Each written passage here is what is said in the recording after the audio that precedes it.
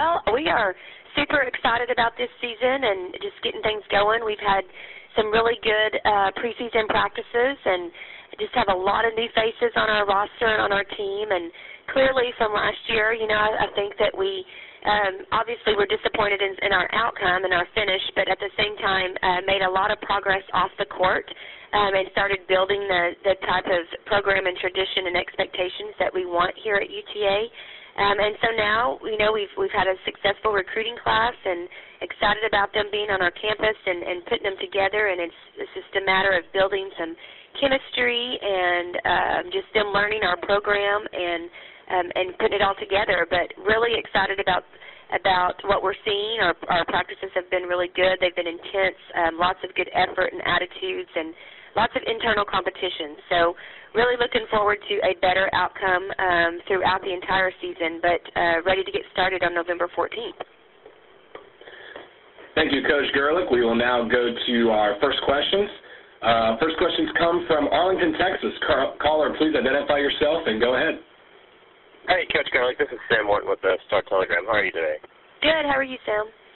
Doing really well. Hey, I wanted to ask you, so when March rolls around, I wanted to get your thoughts on what will have had to have happened for you to kind of look back and say this season went the way you want it to happen? Well, that's kind of a loaded question right there. But we absolutely want to improve every day. We have some high expectations for this group. I mean, I think that we worked really hard in the off-season recruiting and putting together a team that we want to be successful quickly, but yet still building the foundation for our future and for what we're working towards. Clearly, we want to be playing in New Orleans in March. That's always a goal and absolutely something that this team is hungry for. But I think that we need to really be extremely competitive in every game that we play in, and I feel like we need to be in the race in conference. I mean, I'm not saying that we're going to jump up there and win it by any means, but I do want us to be competitive and to be able to, for the opponents in our conference to know that every time they step on the floor against us, they're going to get a great battle. Great. Cool. Thank you. Yeah.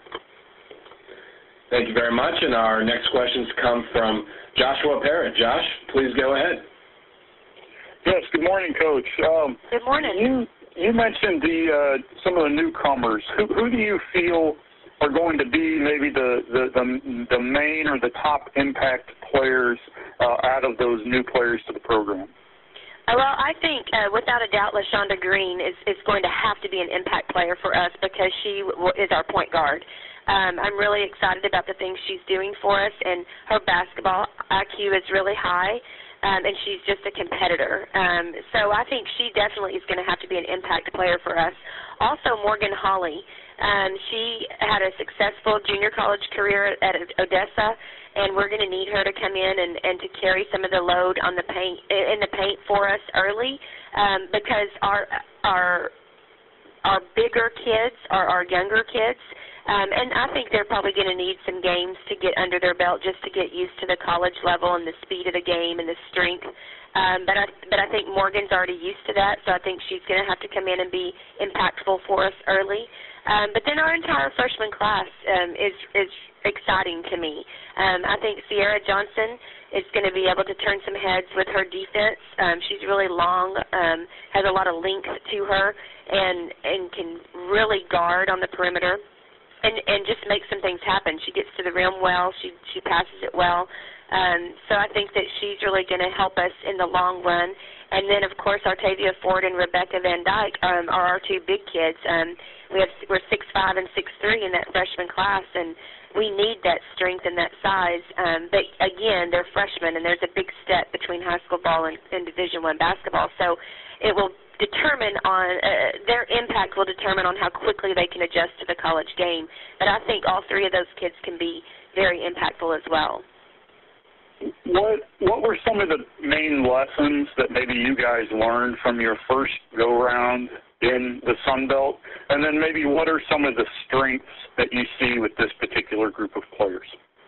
Well, I think, just lessons-wise, I mean, the whole year was just it was really a trial run for us. I mean, for the coaching staff to get acquainted with the Sun Belt style of play and the teams that are in the league. And then also, we don't have a lot of returners from the team that we coached last year.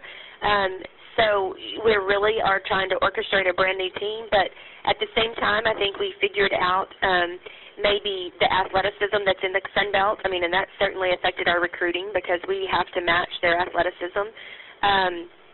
And just the coaching, I mean, the coaching is incredible, I think, in the Sun Belt. I mean, I think we have a great group of coaches and there's lots of competition amongst the teams, and I think there's a lot of parity in the Sun Belt. So I think it gave us hope because we were in a lot of the games we played, but at the same time, we've got to figure out how to finish.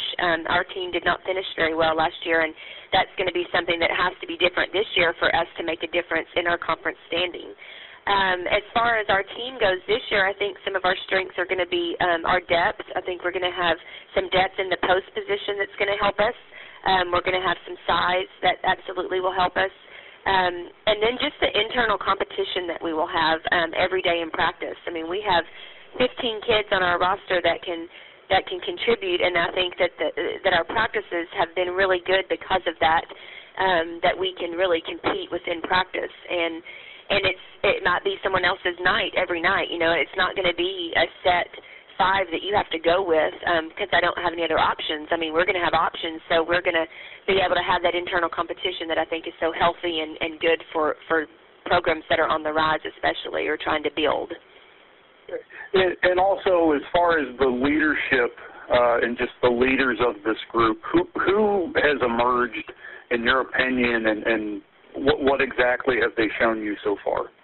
Well, I think it's been fun to watch our returners because the things that we were preaching all last year, they have bought in, and they're already instilling that in our newcomers, just little things that we do in practice or expectations that we have on and off the court, and they're speaking up, and they're holding those kids accountable. I mean, I think Sean Williams is doing a really good job, and I think that Talia Pope has done a really nice job leading us.